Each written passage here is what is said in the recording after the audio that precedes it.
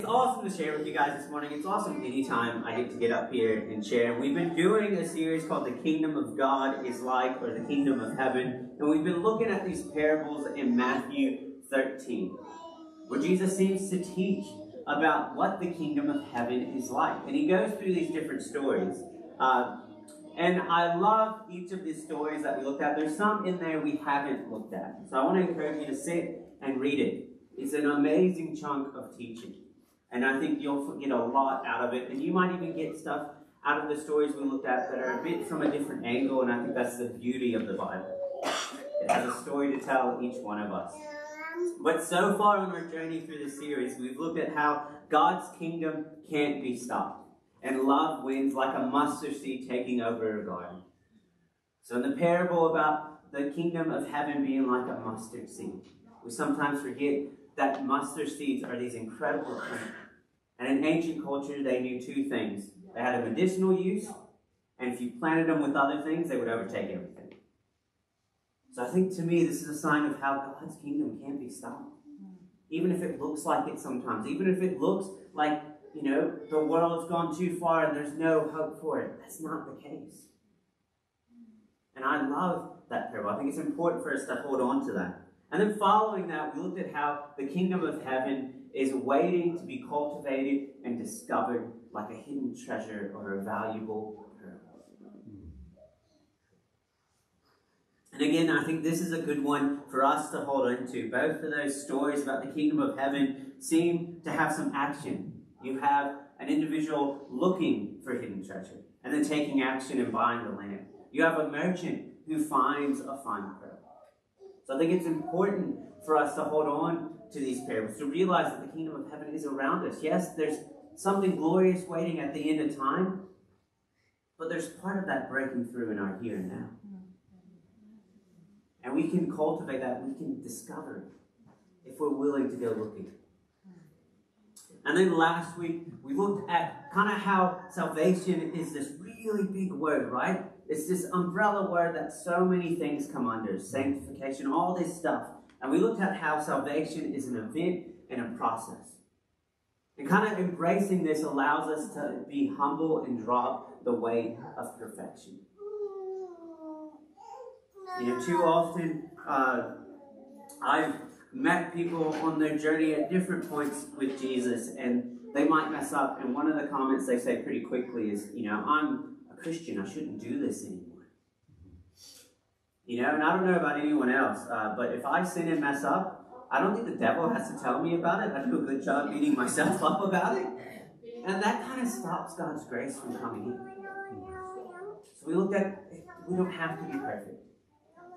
Salvation, yes, there's the event of what Jesus did for us that saves us, but then there's a process of how that flows out. And we don't have to be perfect. We take that off and we be a bit humble. So I've been loving this series, looking at these stories. And today, we're going to look at becoming a scribe for the kingdom of God, or the kingdom of heaven. Before we do, though, I have a question for you all. Are you ready for my question? Mm-hmm. All right. Have you ever heard the terms progressive Christianity and conservative Christianity? Yes. Not? Yeah? Some people, I'll tell you a little bit about these. Now, these are oversimplified definitions from Matt, all right? I'm not saying this is exactly what it is. This is me trying to simplify it. So, for me, conservative Christianity is a movement within Christians that fight to retain the orthodox and long-standing traditions and beliefs of Christendom. So that's what they fight for. Which isn't a bad thing. So I'm not saying it's right or wrong. I'm just saying that's, if you're going to label it and hear that label, that's kind of what it means. On the other side of the coin, you have progressive Christianity. And this is a movement within Christianity that desires to question tradition and belief, desiring to put into actions the teachings of Jesus Christ. So this is a movement that's really focused on orthopraxy. It's a big word for, acting out your faith. Putting your faith into action. I guess they're really moved by the heart of Jesus, some of Jesus' social justice movement, the way he extends boundaries, and they want to see that keep it being extended. So they're willing to wrestle with things, to look at traditions of old. They don't really hold too tightly to anything. And if I can put it even simpler, bear with me, this is another simplified Matt definition, so, feel free to disagree later. But to me, conservative Christianity kind of means exclusivity to retain Christian traditions, beliefs, and doctrines. It's this element of, we know this truth that the early church made, traditions, beliefs, doctrines, and we hold on to them. And the conservative Christianity view is to hold them at the point of excluding people, pushing people away, or anything that can disrupt those central beliefs and traditions that we hold tightly to. So that's what I kind of feel conservative Christianity does. Which I want to say isn't a bad thing again, so please hear me. I'm not saying any of these are right or wrong. And while progressive Christianity to me is inclusivity to extend God's radical grace and acceptance. And sometimes this can go too far. Sometimes you see the progressive Christianity movement doing things that I will say I believe is out of line. But you see both of them doing it, right? So I sit here and I go, which one of these, within our Christian movement, within, if you want to start labeling them too, there are brilliant theologians on both sides. There are people on both sides who've probably spent like 50 years learning Greek and Hebrew and like studying Scripture. So which one's the right movement in Christian? What do we do with that? With these two different views, that, let's be honest, they're getting louder and louder. I mean, have you guys seen what's going on with the Anglican Church at the moment? There's a big debate within their Christian movement about what to do with the whole homosexuality, and that caused heats because there's different thoughts on it. And there's this great infighting starting to happen in tension. So what do we do with these brilliant theologians on both sides? Where do we need to sit? And I think we discover something on where we need to sit on this when we look at the story that we're going to look at today, which kind of wraps up this section of teaching from Jesus found in Matthew 13, verse 51 to 53. And this is kind of his last little thing that he does before he wraps up and he moves on to another place and starts doing more teaching. And I think we discover kind of what to do. I think there's a hint at it. But before we look at it, though, I want to share something with you guys about the Gospel of Matthew. So bear with me. The author of the Gospel of Matthew was most likely not the disciple Matthew. That's most likely. No one knows without certainty. So there's a great big debate that goes on in theology, right? So early on, there was evidence that the early church and their early fathers, there was, testimony that the disciple Matthew wrote the Gospel of Matthew. And then later on, over the past 200 years, people have picked apart the text and looked at it. We realized that Matthew wasn't the first gospel written. Mark was. But Mark wasn't even the disciple, and Matthew uses Mark, so that doesn't make sense. And then the dating and just different stuff. So now you'll have many theologians who will say, look, we kind of don't know. Some still hold on to, there's these early testaments, so we hold on to that. But I think if we're honest, we don't really know. And for me, I'm not saying without certainty because I don't think anyone really knows. But I don't believe the author of this amazing gospel was the disciple Matthew. That's not saying I disregard him playing a part. I think he would have wrote down stuff. Like some of the formulated theology ideas that we get, I think someone picked that up from Matthew. I just think someone else constructed this gospel, if that makes sense. And the reason for this new kind of approach that some people have is because of different stuff that we found out. So I want to read to you 3 things that they've kind of found out. I've already mentioned one, but the first is Matthew does not seem to be the earliest gospel. So that's tricky, because why does Matthew use Mark? You wouldn't think a disciple would do that. Secondly, it does not seem to have been written in Hebrew or Aramaic, which is another surprising thing if Matthew's disciple wrote, because that's the language Matthew would have been most, accustomed to. So it's another kind of odd thing. And then it does not seem to have been written by an apostle, let alone Matthew. It's one of the last things people will say. And this is a commentary, so this is anyone you can buy.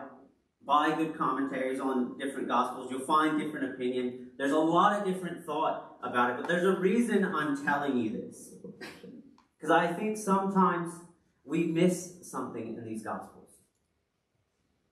We miss something that I believe the Spirit of God wants to reveal to us.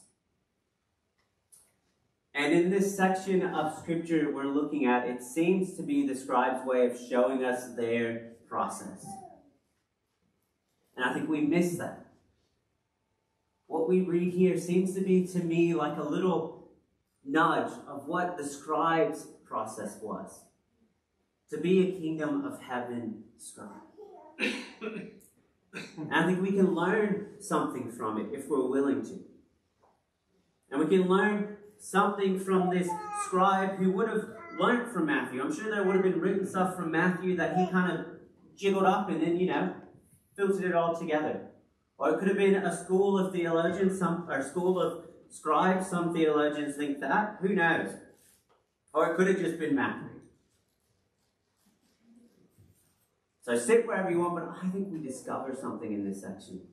We discover something that the person who wrote this gospel learned from Matthew. Something that we can use to become scribes of the kingdom of heaven. And I think we would all like that, right? To be scribes of the kingdom of heaven. Let's read this section of Scripture together now. And this is what we read.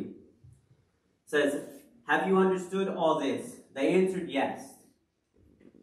I just want to pause there. I kind of love, Jesus is like, "Have you understood all of this?" And they're like, "Yes." And he's like, "No, you haven't." It's kind of like a parent. I feel like Jesus is just being a dad. When you tell your kids, "You understand what I'm..." "Yes, I get it." "Okay, let me walk you through it." So I feel like it's one, but here we go. He goes on, he goes, "And he said to them, therefore, every scribe who has become a disciple in the kingdom of heaven is like the master of a household, who brings out of his treasure what is new and what is old." When Jesus had finished these parables, he left that place. So I love how Jesus ends here. It's kind of like a mic drop. Boom. Here you go. You said you understood. I don't know if you really do. Here's one more story. Boop, I'm out. If Jesus would have been around nowadays, I feel like he would have broke a lot of mics, because I think he just would have, or maybe he would have can you heal a microphone? Maybe he could. Maybe he dropped it and that'd be part of his trick. It shatters and he picks it back up. I don't know. Sorry. My mind's going to different places. But I love how this section of teaching ends. And I think if we're willing to sit with this idea of old and new treasures, we discover something amazing. Something that can help us in our progressive versus conservative Christianity battle. Because it seems like a lot of time these sides are at conflict with one another. And it seems like as we dive deeper into Jesus' teaching, as we discover more things theologically, it seems like there's more and more conflict within Christianity. And I don't believe that's a good thing. I believe you can already see evidence to that. We got some older, wiser people in the room. Has anyone ever been through a church split? Oh, yes. Yeah, how horrible. It's never a good thing, right? So what do we do? What do we need to do with this battle where it seems like there's no victors? You ever watch them debate on issues? The one subject I got the best grade on in uni was apologetics. I hate apologetics, so it's just people arguing. But maybe it's because I could be a good lawyer, because I know how to argue. But it just gets so frustrating because no one wins. They just go back and forth at each other, and you've gone nowhere. And it creates more division. And if you read comments on YouTube, especially if you catch it, oh my goodness, people start going at each other. Where's Jesus' love in all of this? And I believe in this passage we discover something that whoever wrote the Gospel of Matthew discovered from Jesus. I think it's something that can transform the way we handle this issue. And in this passage, Jesus is showing us we need both sides. And we kind of see this again and again in Jesus' ministry. He seems to push at religious authority, but like he still seems to hold on to it, right? There's this delicate play Jesus almost does, where he like tiptoes over there and you're like, wow, look at him. Jesus is a bit legalistic, and then he tiptoes back and you're like, no, look, he's not. Look how inclusive he is. But then he tiptoes back in the middle and then, what are you doing, Jesus? I think it's part of the reason he was kind of nailed to a cross. On top of being God's plan, I think people were frustrated because you couldn't fit him in a box.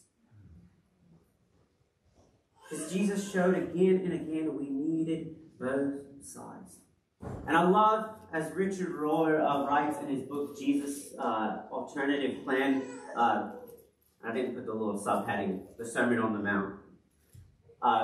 He says this: Jesus holds on to the foundation and center of old, while moving the boundaries out much further than almost anyone expected.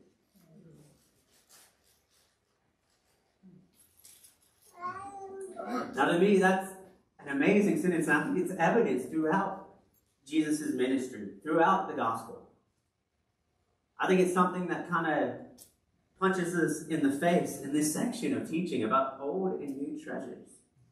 About how the scribe of the kingdom of heaven is going to bring out old and new treasures.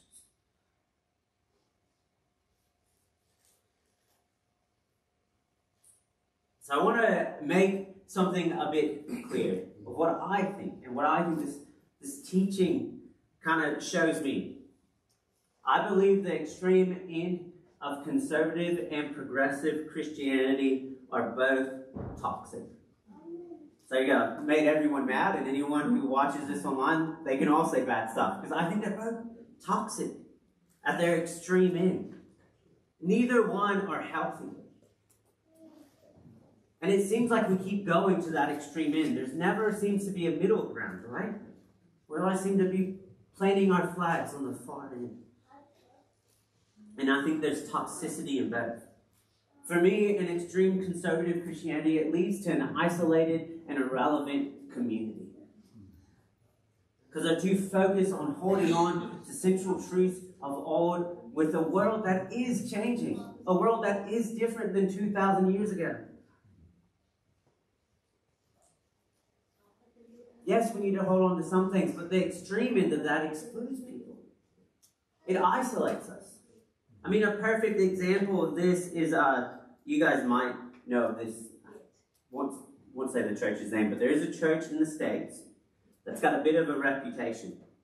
They're a small church, very legalistic, very isolated. No one probably cares too much for what they have to say. And they do some horrible stuff. They go to people who might be gay's funerals. You know, if they were in the army or in the military, they'll show up at funerals all the time with signs saying that the person died is in hell. That extreme end is toxic. It isolates. It makes us irrelevant, and we don't want that. So you might think, oh, well then we'll just go to the extreme end of progressive Christianity. Let's go there. No, I think extreme progressive Christianity leads to standing for nothing and a betrayal of essential truth. If we let everything go, then we're betraying central truths. Now for me, this comes where if you haven't picked up, I read everything. So you probably can't put me in a box. But there's some stuff that I do struggle to read. And that's whenever I read a theologian or a scholar who study, and they seem to be so far on the extreme, including stuff on the progressive end, that they start not even admitting to what Jesus did. Not even holding on to the significance of the incarnation of God coming in flesh. And I think for me, that's the extreme end, right? And then we don't stand for anything. If we let anything go, we can't build a community. Every community, right or wrong, has stuff that it stands for. And if we go to the extreme end of progressive Christianity, we're going to stand for nothing. And I think we learn something in this debate. And for me, when it comes to us in this debate about conservative and progressive Christianity, we need to realize that both are needed, and we are called to hold the tension so we discover the truth in the middle. Sorry, I forgot to put that in. I'll spell check these ones. But I think that's what we see Jesus do. Again and again and again throughout the Gospels. You read the epistles, you see the followers trying to do that. They're trying to hold this tension. And I think that's what we're called to do if we want to be scribes of the kingdom of heaven. We must be willing to wrestle with this tension as Jesus does. We must be willing to accept that this might not be popular all the time, because it might frustrate people, right? They can't put you in a box then. Well, you're just a conservative Christian or a fundamentalist. Oh, no, actually, I think, what? You think that? Oh, you're just progressive. No, actually. And then you don't fit in a box, and it makes people mad. But I think that's where we're called to be. We're called to not be in either of these camps too far. We're called to hold the tension. Because either alternative, if you go too far one way or too far the other way, leads to something destructive. It leads us away from the kingdom of heaven, in my opinion. And I think scribes of the kingdom of heaven know that repression or exclusivity is a means of control. So when we go to the extreme end of a conservative Christianity, we're wanting to control things. We're wanting to hold so tightly because the world's spinning so fast. Everything's changing so fast. While the expression or inclusivity is a means of avoiding control. So if we go too far the other way, we're just not wanting control. We're just putting our hands up and saying, too complicated. Just going to stand back here, do what you want. That's all right. You come in. No, we got to find the truth lies somewhere in between. To me, a good example of this makes me think of two kids fighting. Have you ever had two kids fighting when they're both right? Have you ever seen that? Right? All the time, right? Well, right? That's what I see. I see there's two different sides. Sometimes you get a fight and both have some elements of truth in it. For my kids, what? You might have Esther get frustrated with Gideon. So she screams at Gideon, tries to hit Gideon, because Gideon took her toy, which wasn't right. But then Gideon gets mad, and Gideon pushes Esther, which wasn't right. But they're fighting for their justice. There's both elements of truth in it. And when they come to tell you the story, you never get the whole story, right? You get bits. You get one end, and you go talk to Gideon. How could you? I can't believe you did. I didn't do that. And you hear more of the story. You're like, what? And then usually I have to go find Caleb. And hopefully if he's a teenager and he had his door open, he can tell me what happened. I go, Caleb, what really happened? And then that's not even the whole truth. All three of those stories, and the truth somewhere there in the middle. And I feel like that's what we need to do if we want to be scribes in the kingdom of heaven. Because there is massive damage happening to many church communities, which is leading to fractured communities. And sometimes it's over the silliest thing. And my parents, when they went to church, and before they had their visas and stuff, there was a church split over. There's a passage in Scripture where it talks about being an elder, you need to have children. So you had half the church that said, all right, that means plural. You got to have more than one kid. So if you want to be an elder and you got one kid, you're out. It doesn't work. Other half said, nah, we don't think that. We want this individual to be an elder. And the church split over that. And I just laugh. Like, seriously. But if you look at some of the stuff church splits over, like, it can seem so funny at times. And there's so much fracturing happening within the Christian community. You have both of these movements with brilliant theologians at both ends, and they don't all do it, but you got a great growing number of more and more that attack one another. More and more that aren't willing to see if there's a middle ground. And I think if we are not careful and the battle between progressive and conservative Christianity continue, we'll be leaving the church in shambles for the next generation.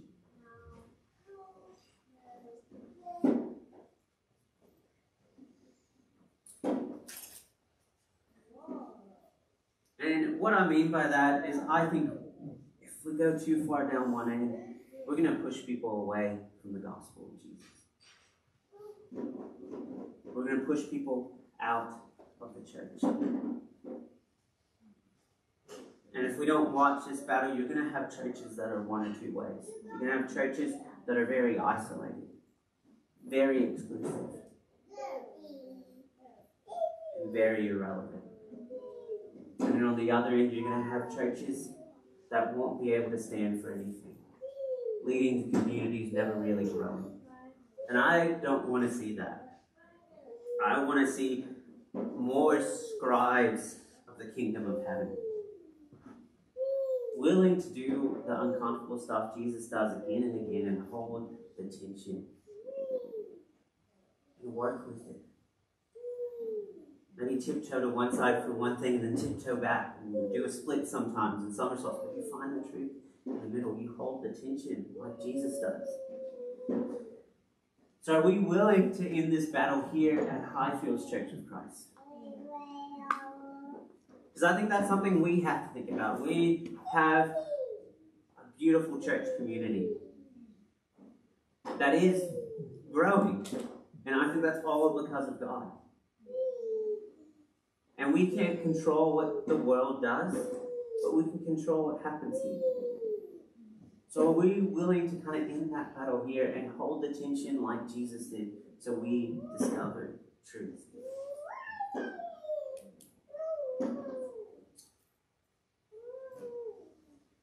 And if we do that, I believe we'll be being scribes of the kingdom of heaven. And we'll have more evidence of the kingdom of heaven here all around us.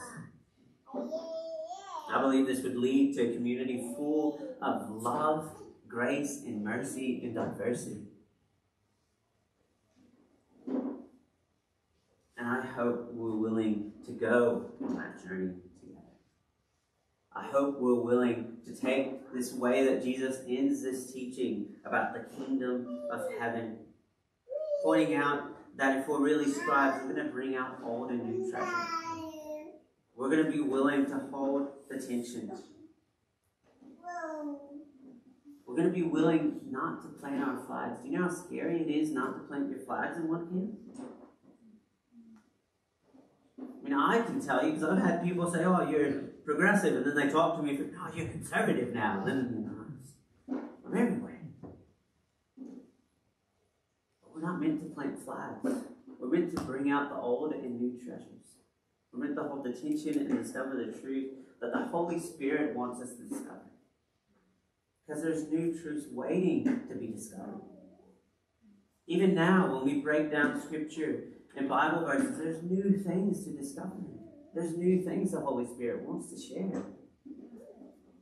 It doesn't mean you throw out everything old. No, we bring out old and new treasures. We hold that tension. And I really hope we can do that here at Highfields Church of Christ. I really hope we can build a community here that's different. And I hope you'll go on that journey with me. And I hope that you'll start discovering some of the truth as you get better at holding the tension.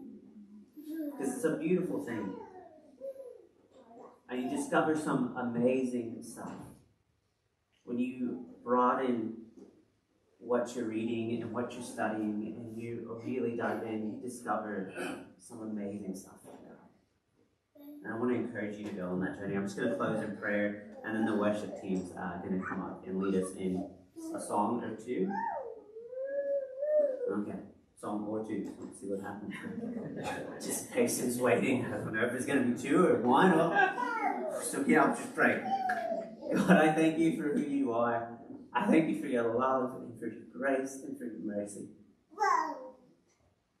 I thank you that you call us to be scribes of the kingdom of heaven. You don't want us going to the extreme of any end with progressive or conservative Christianity. You want us to hold the tension. You're calling us to hold the tension and discover the truth in the middle. And I pray that you'll help us do that. I pray that we'll be a church that's different. A church that's full of scribes for your kingdom. A church that's cultivating the kingdom of heaven here and now in our communities. I pray that you show us how to do that. I pray that we lean into it. And I pray no matter where we're at with our journey with you, that you just let us know how much you love us. Just as we are. And from that center, that's where everything starts. And I pray you help us sit there. In your amazing name, amen.